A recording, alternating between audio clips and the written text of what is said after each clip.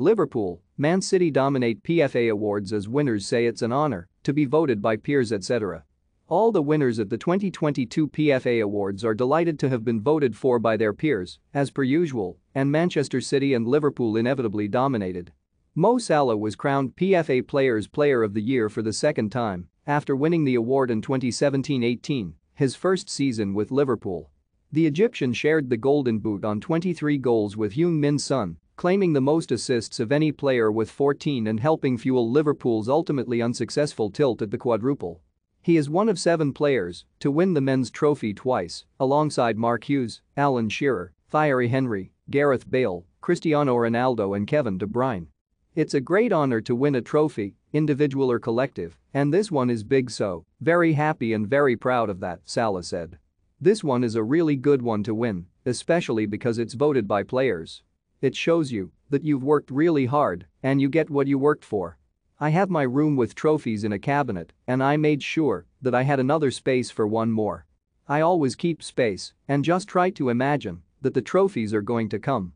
When you get older, you feel like you're more stable and you know exactly what you want from football, so I'm just trying to really chill and help the team. That's why I think I also won the Playmaker, because it's like you're more aware of the game, so you just try to make the people next to you better and try to make yourself better as well. Chelsea striker Sam Kerr claimed the Women's Players' Player of the Year award for the first time after scoring 29 goals in 30 games for the WSL champions. The Blues have now had the last 3 winners of the Gong, after Beth England in 2020 and Fran Kirby last year. It's a massive honor, I think, whenever you're voted by your peers. I think that's the highest honor as a player, so it's an amazing feeling. Kerr said. I do a lot as a player, sometimes it comes off and sometimes it doesn't, but I think you have to see yourself in those moments. I just have belief in myself, honestly. Just lots of confidence that in the 90th minute, or whenever it is, that the team will give me the ball and rely on me. Knowing that my team trust me gives me loads of confidence. I love those big moments, that's what I live for as a footballer.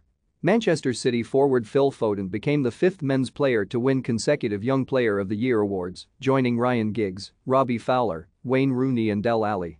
I'm really honored, to be honest, especially to win it back-to-back, he said, having scored 14 and assisted 11 goals in 45 appearances this season. It shows that I've come a long way this year with the consistency of my game, and I'm really pleased to win it again. All the best players in the world have got to show consistency and keep performing at the higher level, and this year I've just tried to do that and try and help my team as much as possible. I've been really happy with my performances this year. Hopefully I can win the main award in the future, but it's all about taking small steps and improving. I always love winning individual awards, it's just nice to look at and see how far you've come, so yeah, I'm really pleased. Fellow City player Lauren Hemp won the Women's Young Player of the Year award for a 4th time, which probably shouldn't be allowed. The 21-year-old did credit her teammates because I think they make me look better than I actually am though, which is textbook PFA award-winning speech delivery.